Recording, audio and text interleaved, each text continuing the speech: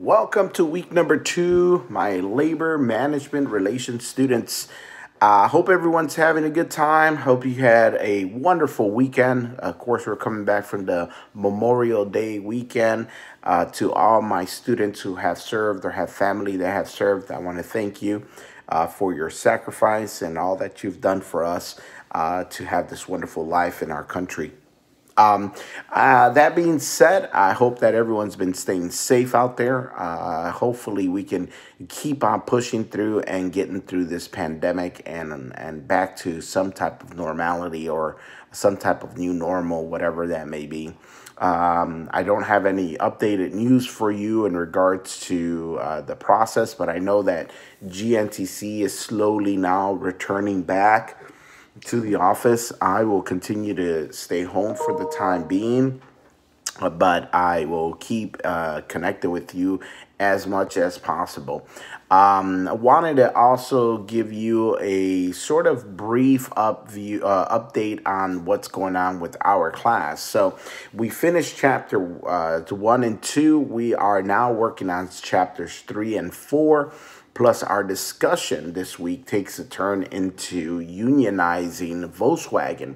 So, several years ago, Volkswagen obviously came to our kind of neck of the woods, and they are obviously a international company, and in a lot of their other plants, they're unionized.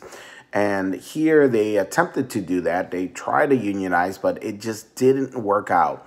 And I think part of that might have to do with some cultural resistance. In the North, part of our country, it's very popular to have unions. It's very common to have unions. So, here in the South, in the area we're at, in the North Georgia area, that's not as common. So, a lot of people, when they hear unions, they think of a bad word. But there's a lot of good things that unions have done for us.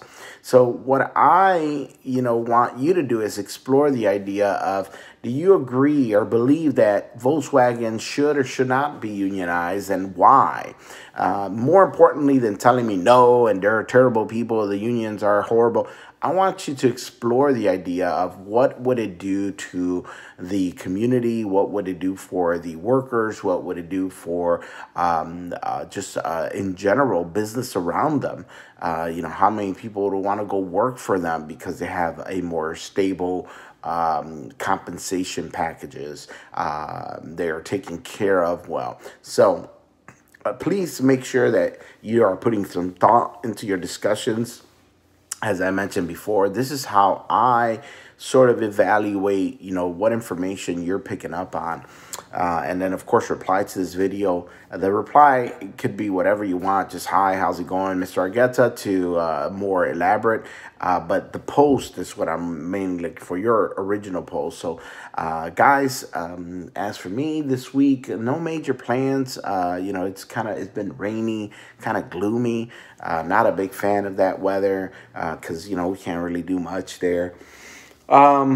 That's about it. I mean, I've been just kind of, visiting with family this couple of days, just kind of relaxing. Didn't do much the last few days, just kind of laid back and take it easy.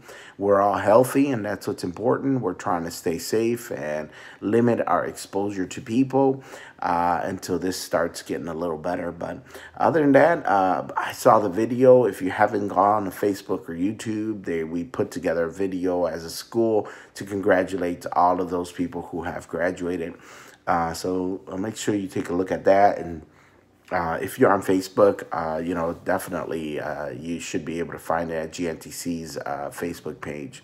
Guys, have a wonderful day. Have a wonderful week. Let me know if I can help you. Other than that, you know how to get a hold of me. Take care, guys.